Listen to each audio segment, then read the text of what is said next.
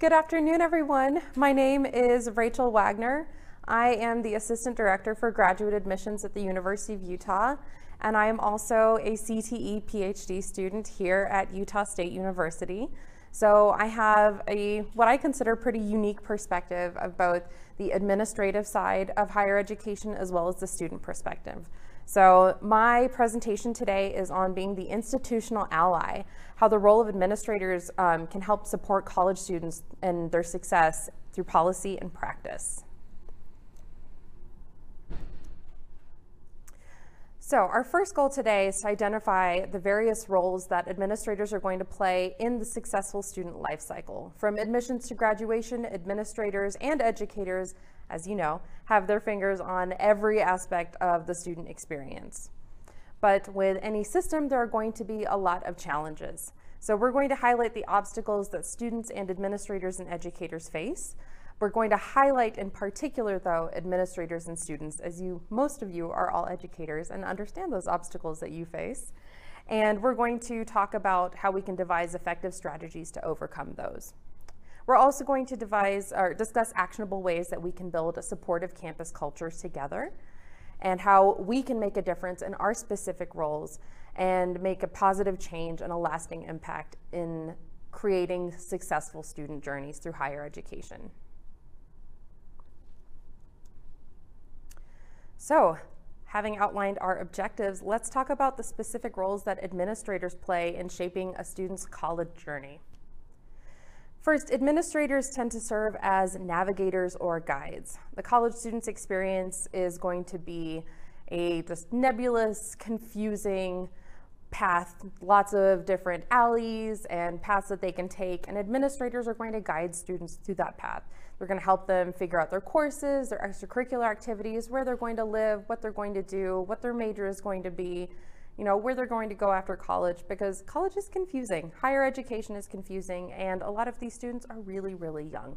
They are 17-year-olds, 18-year-olds. They have no idea what they're doing, and they're honestly just wanting to know what's for dinner. So administrators are going to guide them. They're going to help them figure out their career trajectories. They play a pivotal role in ensuring that students are on the right track to achieve their academic and their personal goals in a lot of steps. Then we have the role of the de-escalator. College is a challenging environment, and there are a lot of stressors present. When conflicts or issues arise, administrators will often step in and mediate these conflicts and resolve issues. That means if we have a student who says, I was supposed to get an A in that class, but somehow I got a D, well, maybe their advisor needs to step in and see, well, did the student actually deserve a D? Did they do the work and show up to class? Or was the professor just mean? You tell me.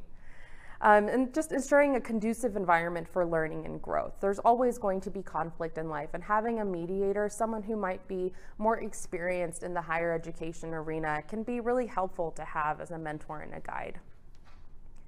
Administrators are also the pillars of support. Beyond the academic realm, they'll provide moral and sometimes emotional support, although that's not necessarily what an administrator is there for. It can often be an inadvertent goal. They ensure that students feel valued, heard, and encouraged throughout their journey. And then in the role of a liaison, administrators connect students to a myriad of resources. They're going to bridge the gap between students and faculty, students and alumni, institutional structures.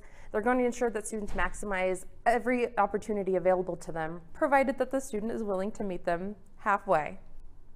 And not to be overlooked, administrators are a knowledge base. They are the go-to source for students with questions ranging from policies, course requirements, what housing is available over the summer. Knowledge is pivotal in guiding students' decisions, and administrators are often seen as the college encyclopedia. So administrators wear a ton of hats. They guide, they support, they connect, they inform. They play a vital role in a student's college journey. And they often can be the key to whether a student's journey is going to be successful or not. So now that we understand what the journey is for a student and what the role of an administrator is, let's talk about some of the obstacles that students and administrators will face. Student obstacles in higher ed. As we said, college is a significant transition. It's a huge undertaking. It can be terrifying.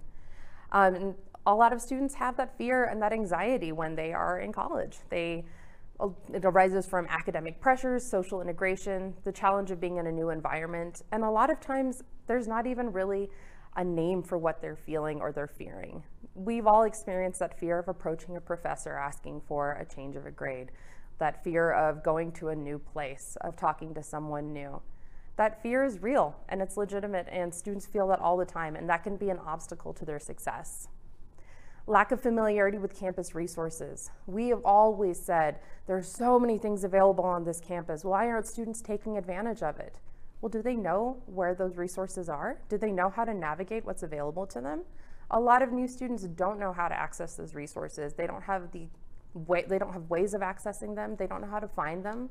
They may not be accessible to them at the times that they can find them, especially for newcomers, and especially for students who might be international students, students with disabilities, students who maybe have dependents. So resources, while we as an institution may say there are tons of resources available on this campus, they may not actually be accessible to the student populations we're trying to reach.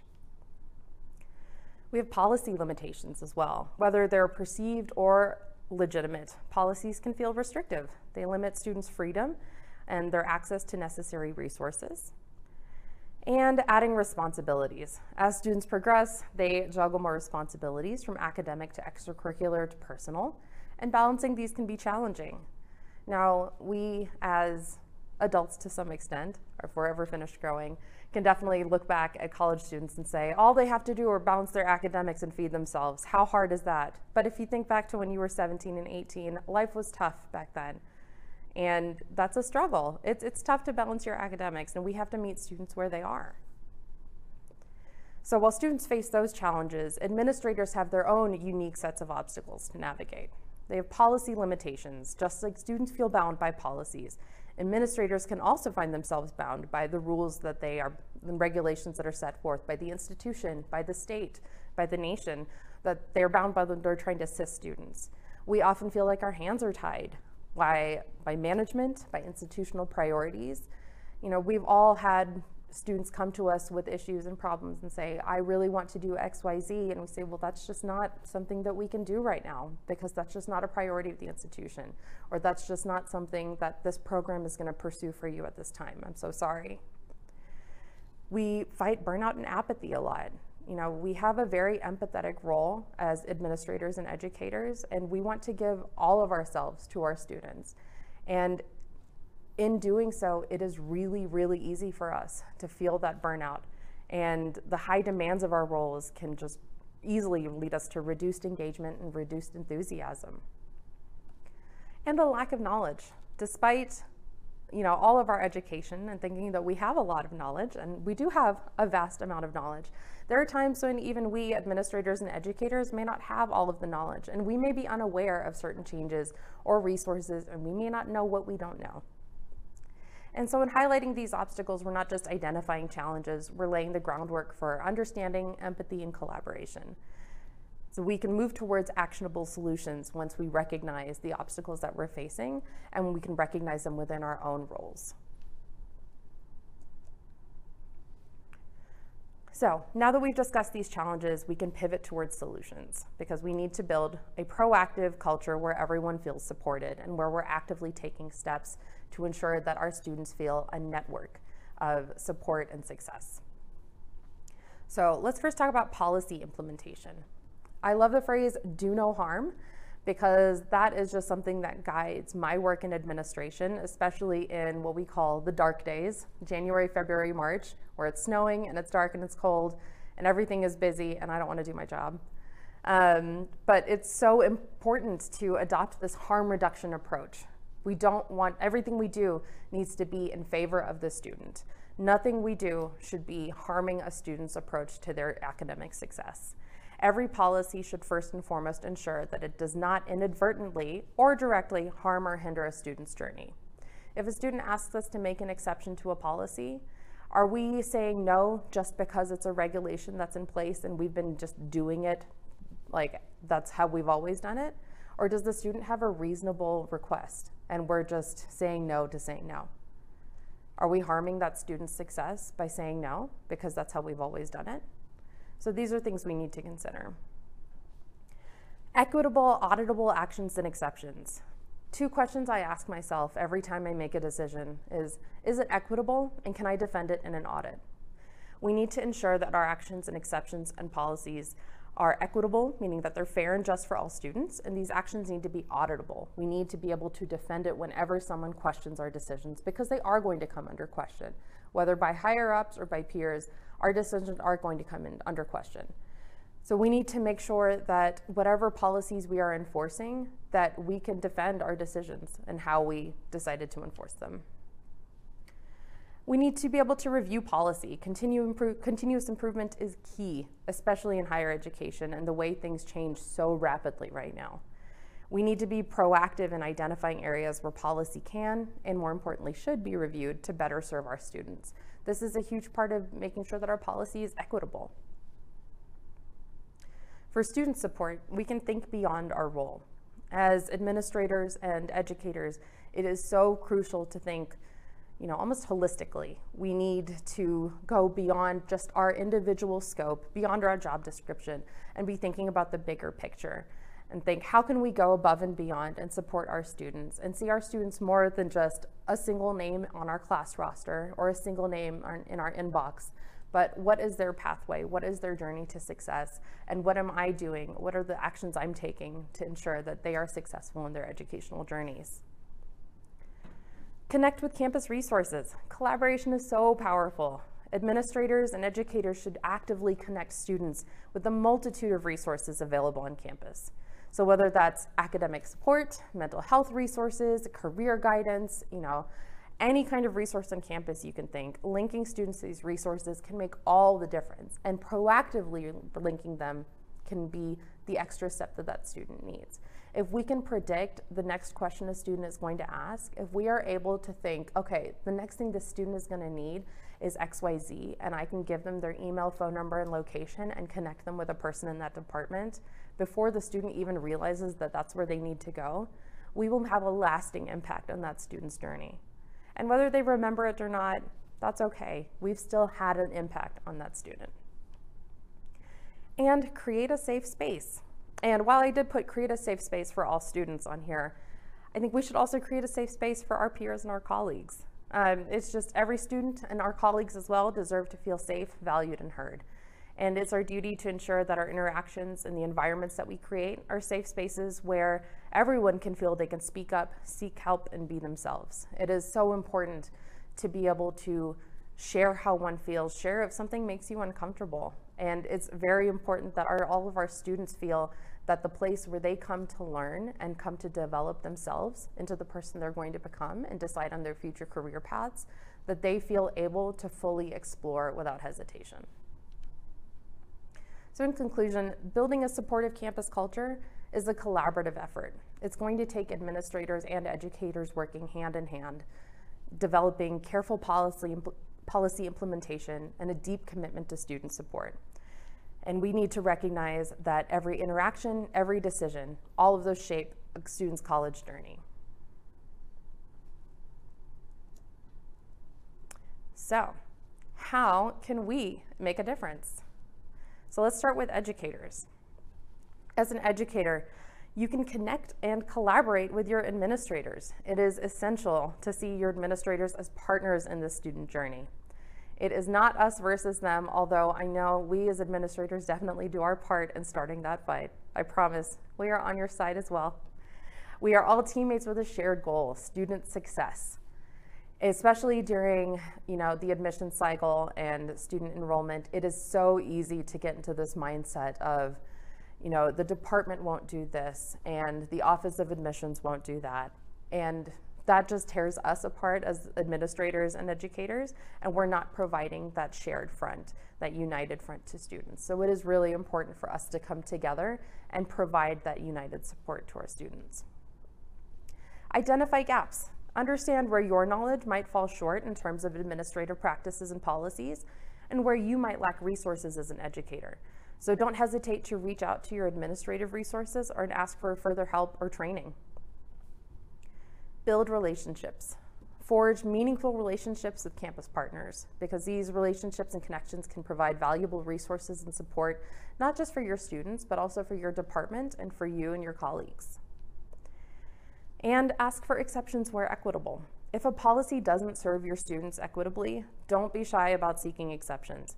Advocacy can make such a huge difference in every single student's pathway. And if you find a policy that you're like, this just does not serve my student population, why is it being done like this? Bring it up, reach out to your dean, reach out to your director, see why it's being implemented the way it is. Because the worst someone's going to say is, no, we're not going to change it. The best possible scenario is that someone says, yeah, you're right. There is something wrong with this policy. Let's revise it. Let's refresh it. Let's make something new. For administrators, we need to better understand educators' needs. We need to engage with our educators more and understand what they require to better support their students and make sure that we are predicting what our educators need in terms of their administrative support so that they're not coming to us every minute asking us for support. We need to predict what they're going to need next. And that goes to stay one step ahead. Anticipate their needs by understanding the trajectories of both educators and students. Knowing in advance what resources they might need can be invaluable. Maintain our strong network foundations. So our administrators form the backbone of the campus network. So we need to keep our relationship with partner institutions and organizations robust and collaborative because administrators literally run the systems and the networks. We need to keep things strong. And policy evolution. Our policies shouldn't be static, and administrators are the ones to implement and evolve policy. We need to question policy, review it, revise it, redo it, to ensure that our policy remains relevant, supportive, and equitable for all students. And for everyone, I think every single person in this room can say that we have taken something personally, whether that's an email or a statement said in a department meeting. Not every hill is worth dying on, so pick your battles. Choose the battles that will make the most significant positive impact, and remember the root of why you're here. We are here to support students through their higher education journeys, and every action we take should be done in pursuit of student success. So if a battle is not going to lead directly to a student being successful in their higher education journey, we can probably let it rest. Equity and audit checks. Again, always ask yourself, is it equitable? Can I defend it in an audit? Combat burnout. Now, I feel like combating burnout, this one, taking active steps to care for yourself and those around you, I feel like we all say this to each other, but never actually take those steps for ourselves. It's pretty hard in academia to get people to slow down and take a minute because we're all adding to our plates constantly. But try, if you can, to take a minute and breathe and take a look at your mental health and emotional health because your well-being is paramount and you can't serve students to your best if you're not at your best. And understand your impact. Always remember that every single decision, every single interaction holds the potential to significantly influence a student's success. So, in essence, every single person on campus, regardless of their role, whether you're an educator or an administrator, we have a piece of the puzzle in affecting a student's success in their academic journey. So together, we can collaborate and we can ensure that all of our students have as successful a journey as possible. So it's time for some discussion. I do have some discussion questions, but I wanted to open the floor up to some questions first, if anyone has any.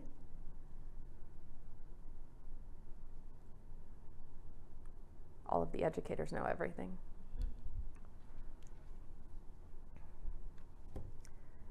All right, so I can ask, in what areas do you as educators feel the need for further training or resources to better support your student populations in particular?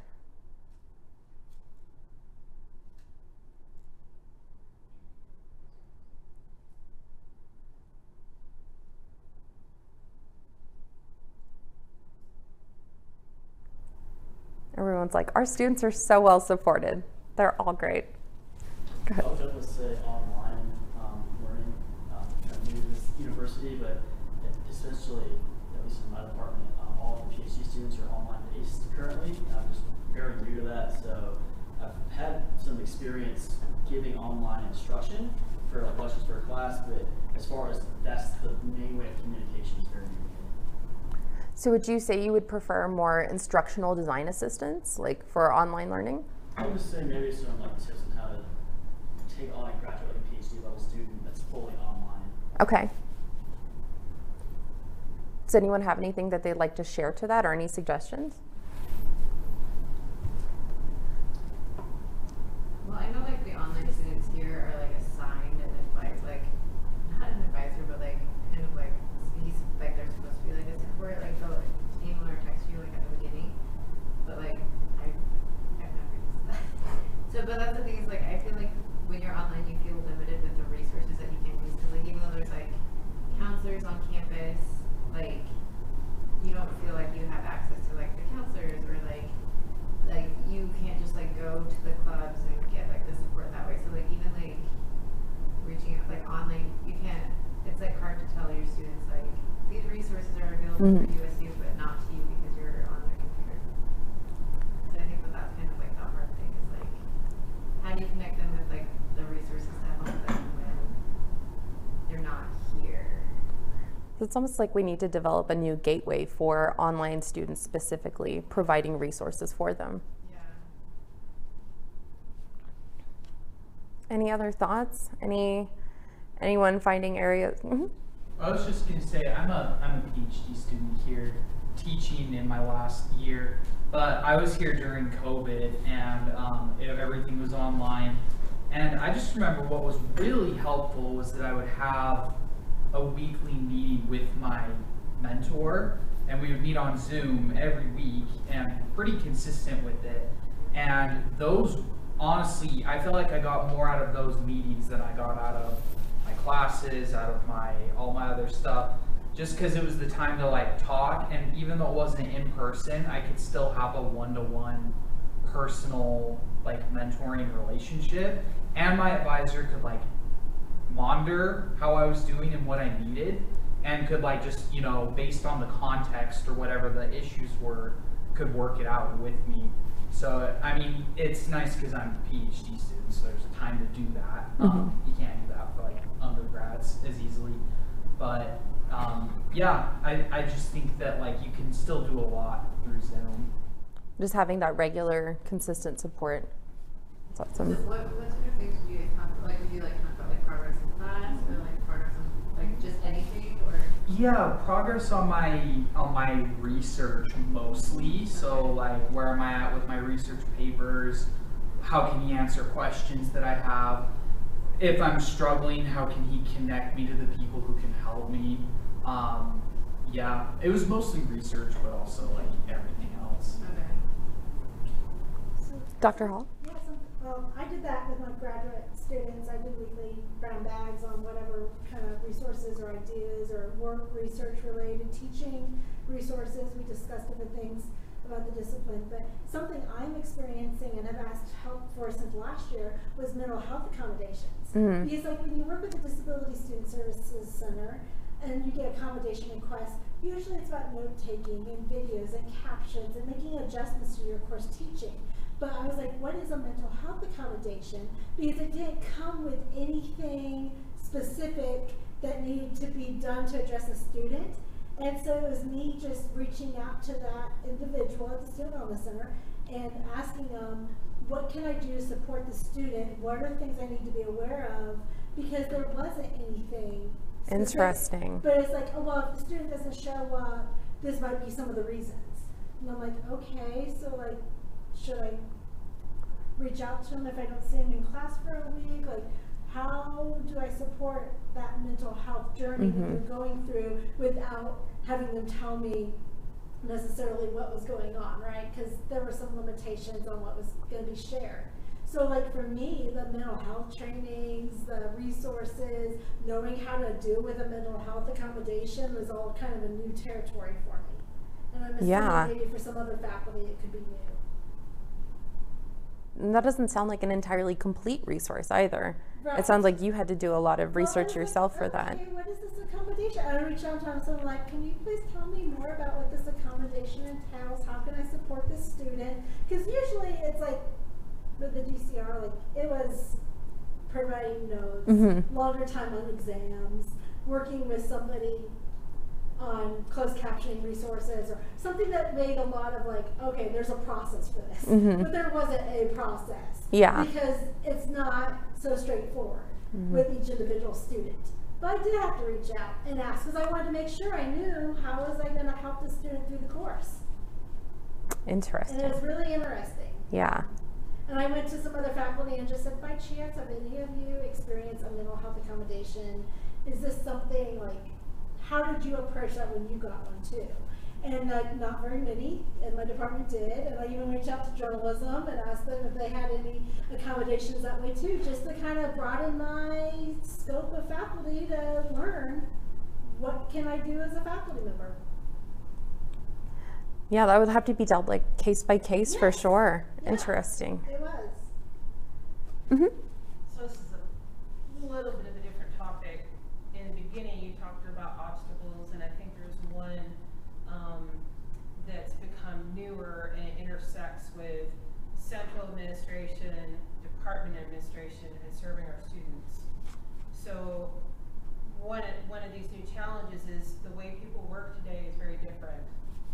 And as a department head, I have noticed some problems where some offices have changed their work mode and they're working remote, working from home, maybe working different hours.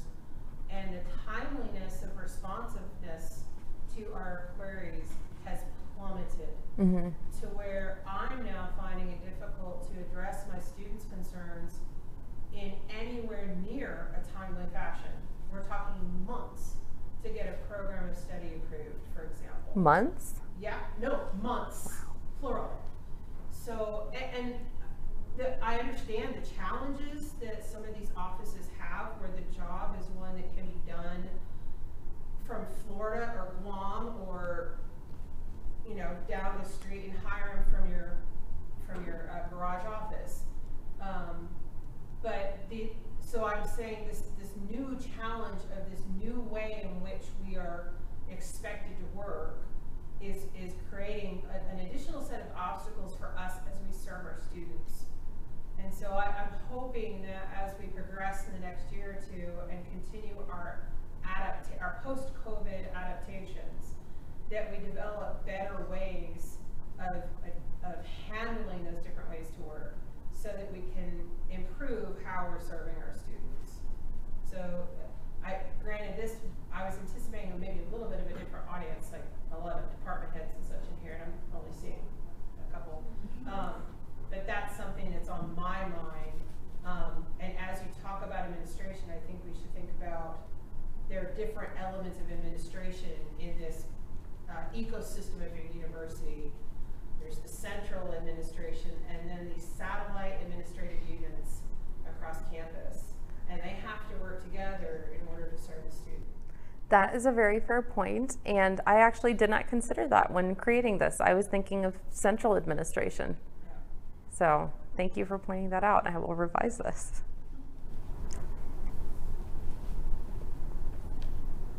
Anyone else?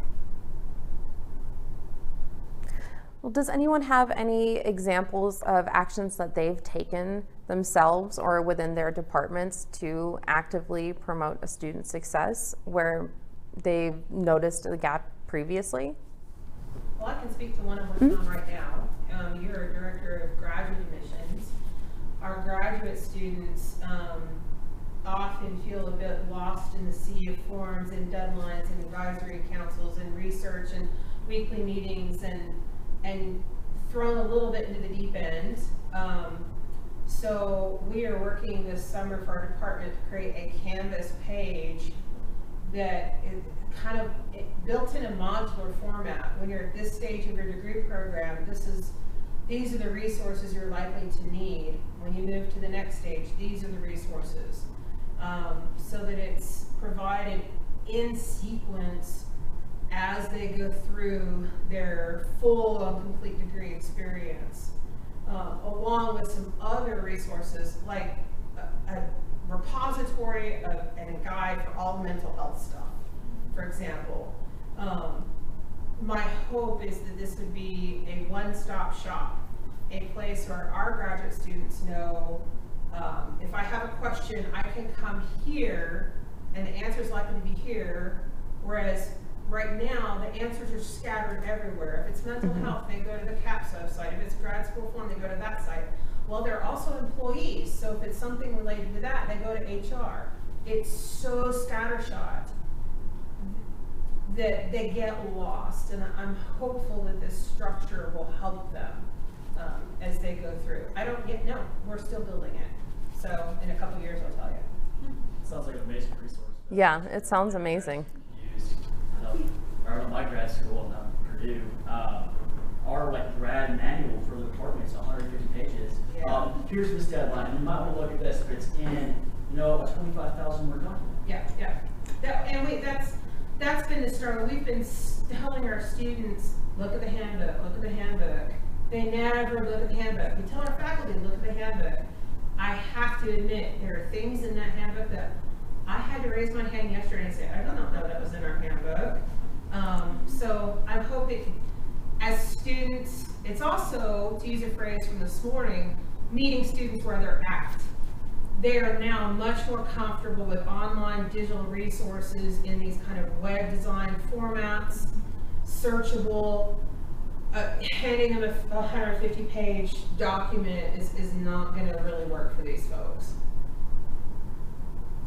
Dialing down the information actually needs probably 5 or 6 pages. Yep.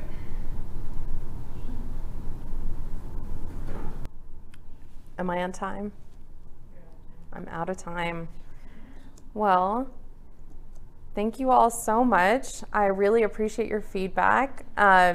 And if anyone has any questions for someone who's purely central administration right now, feel free to come talk to me. But it has been great hearing your all's points of view and attending the conference so far, and I hope you enjoy your next session.